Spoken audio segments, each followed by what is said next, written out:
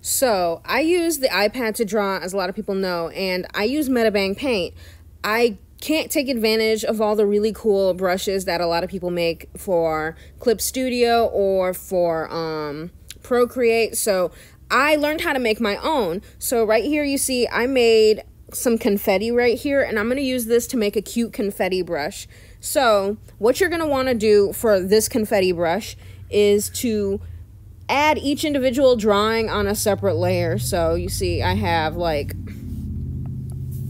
each little piece is separate from each other. Once you do that, you're good. You're going to go to Add Brushes, and then you're going to want to go to Standard and then Scatter Multi.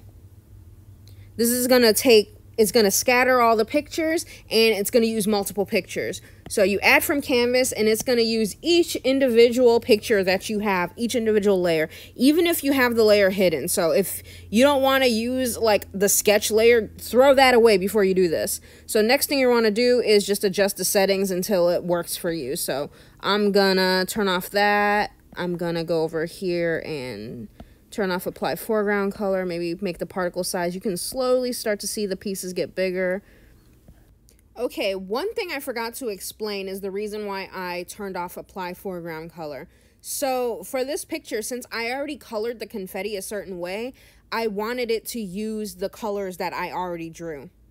So the foreground is, I have it circled right here. It's that color, you know, the bright pink color. That's the foreground color that I already chose for the picture. I didn't want it to use that color, though. I wanted it to use the pastels I already picked. I'm gonna, let's see, maybe turn the size up.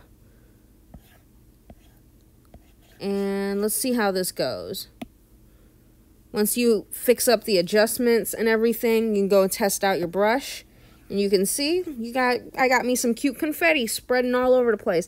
Keep in mind, my canvas is really, really big. So let's get the canvas to like 100%.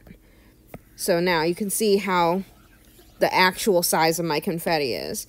That looks awesome.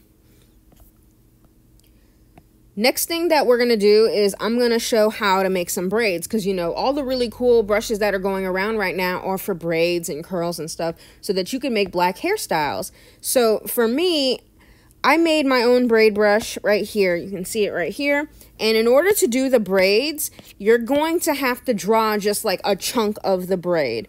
So like you're going to have to practice drawing some braids, you know, just draw it like doot, doot, doot, doot, like that. And then, like, just take, like, the middle piece of it. And then once you get the middle piece of the braid, you're going to want to test it out to make sure that each piece, each end of the braid can line up with it. So right here you can see if I do it like this, it lines up pretty perfectly. If I go up here, it lines up pretty perfectly. Once you do that, you know that once you turn it into a brush, you'll be able to get a chain that's completely seamless and, you know, works really well. So next we're going to do the exact same thing with the confetti. Go to Add Brushes. We're going to go to Standard and then go to Bitmap. Oh wait, I messed up. Oh my god. Okay, let's do this again.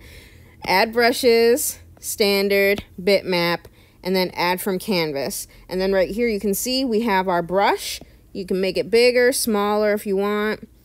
Go change the medium width. That'll make it so that at the ends it'll get smaller.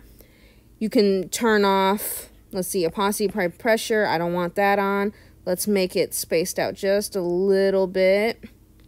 And I think I like this, so I'm going to save the brush. And now let's go over here and test it out. Yep, make it a little bit smaller. And yeah, it looks pretty good. If you mess up, you know, the spacing isn't right, you can just fix it up.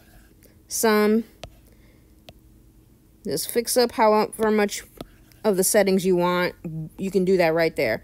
So now I got my brushes, and with this strategy I was able to do a whole bunch of different brushes. So if I go up here, I'm going to show all the brushes I made. I got some ringlets, you know, I got my braid, I got twists, I actually did some curls. So like the way I draw curls, now I can just make the line art without drawing that much line art. So now I have my lines right there, and then I made another curl type. And yeah, it's really, really easy.